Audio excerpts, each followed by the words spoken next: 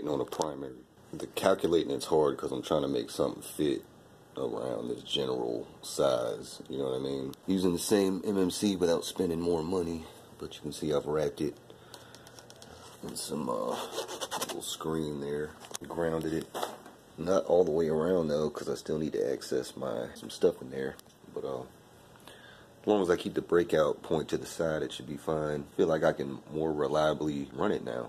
So now I'm basically gonna still feed in 340 VDC, but I've just got it set up to where I can read the AC amps, and it does get pretty high, but as long as I don't push the on time too high, I still don't exceed this 500 watt variac, so it's not bad. I'm gonna show the variations in the output depending on how much closer in tune I bring the two coils.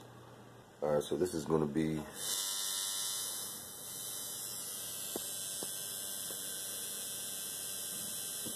about 150 microsecond on time. Also, just take note of the voltage rise.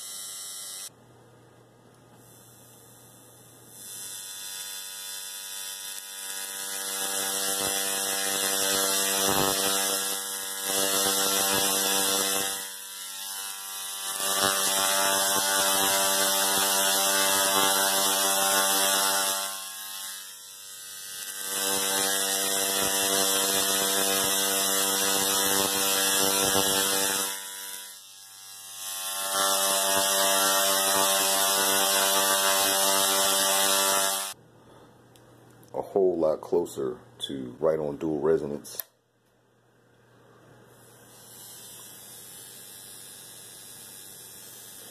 See, I get these little dips and peaks now in the voltage. Same on time.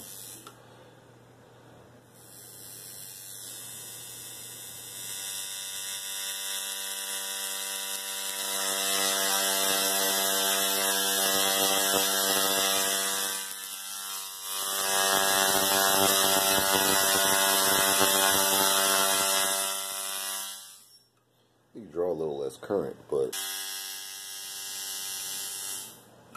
I can crank the on time higher in this setup, but you can see I get the change in the output.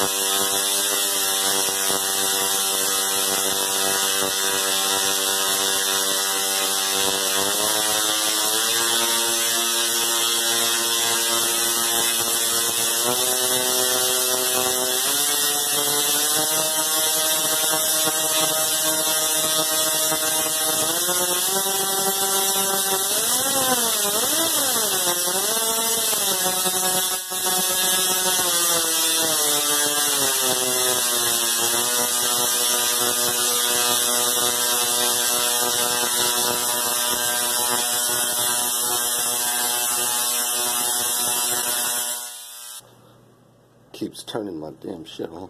It actually hurts my damn ears just running it that long.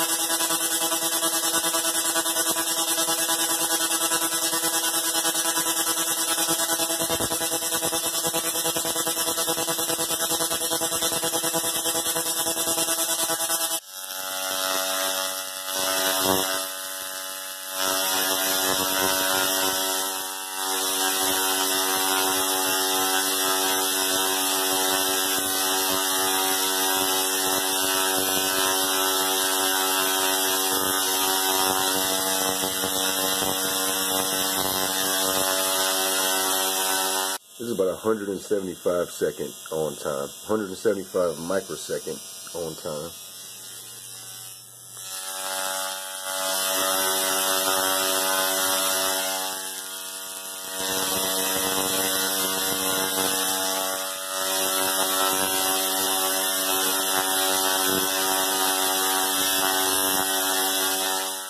See, I can further crank it up to closer to 175, and it wants to actually strike the ground and a little further out more. But when it does that, it jumps up to about 5 amps. So all the way up 150 off this, still only pulling, like 5 amp, this little variac. So that's pretty cool to me.